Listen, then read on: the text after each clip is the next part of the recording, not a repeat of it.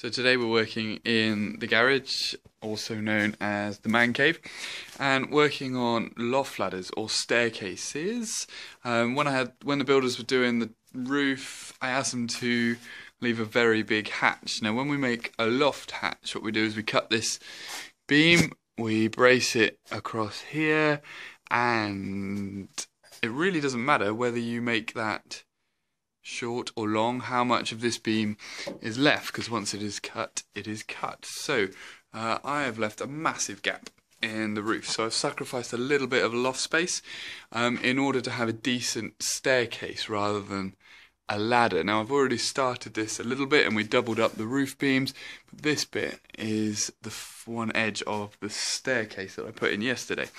So today I'm going to be working on trying to fit some sort of hinge in here, and I've got some threaded bar to try and sort that out, and then I've got some sort of massively bodged twisting bracket there to try and hold up that end. I've also screwed it in temporarily in order to try and hold it up there. But my idea is that a pull down staircase is better than a ladder. It means we can get up into the loft without the awkward messing around that we have inside with tiny little loft hatch, awkward little balancing ladder, and it's rubbish and you can't really use it as an upstairs. It is literally a loft, which is a pain in the ass. So we're going to see how that goes.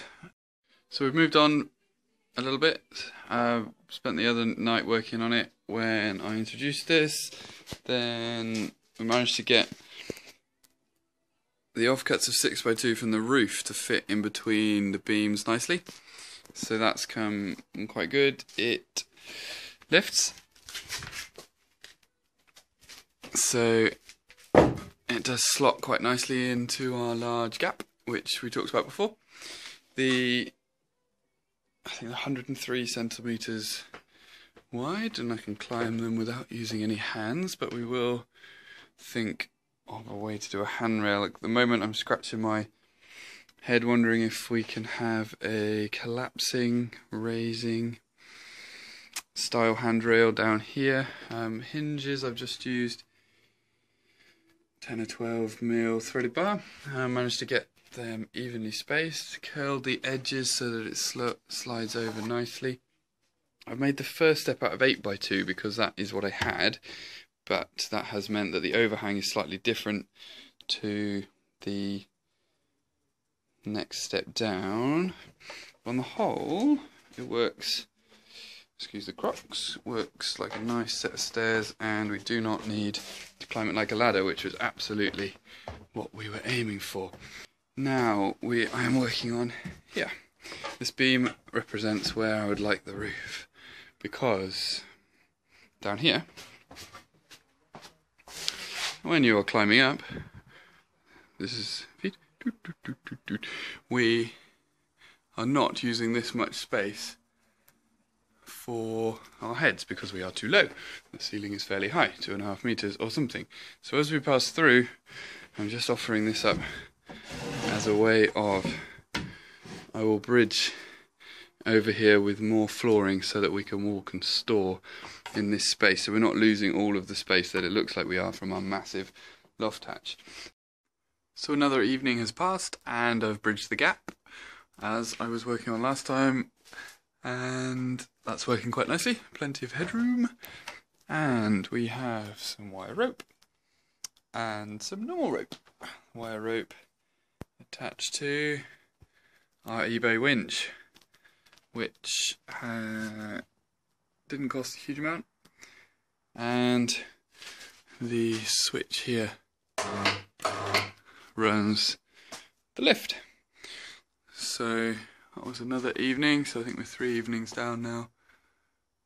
There we go, it's coming together. And this puts a hardboard back on. That has made it feel a lot more secure walking up. Certainly stops the kids panicking as they walk up that they're going to fall through, which is actually really difficult to do on a staircase anyway, but it does make you feel like you might. Handrail didn't go for anything folding and elaborate. Only really runs halfway down, but it is the more dangerous half at the top, and it is surprisingly reassuring just to hold on to that little something as we roll down. And essentially that's it. I'm pretty happy with how they've come out. It's doing exactly what it was meant to do, which was be a staircase and not a ladder, so that we can use both hands to carry things up and not have to fight through a tiny, ridiculous hole in the ceiling to get upstairs. The only thing I thought was being smart, using a piece of 8x2 on the top, but that completely messes the flow of your step, having a different size step at the top, so I wouldn't do that again. So now I guess is time to demonstrate what we have all been hoping would work. Well, I have. So over here, as we said, if the controls, we now have a hook. No need to double the hook up. It is quite secure and quite within its abilities to lift just on one cable. So we just hook that onto the shackle, and then, as if by magic, we press and hold, and up they come.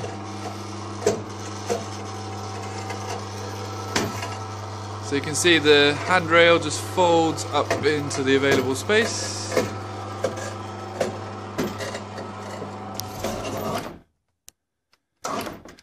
There they are. Away. Leaving the garage completely free, so we can do everything that we would do in a garage.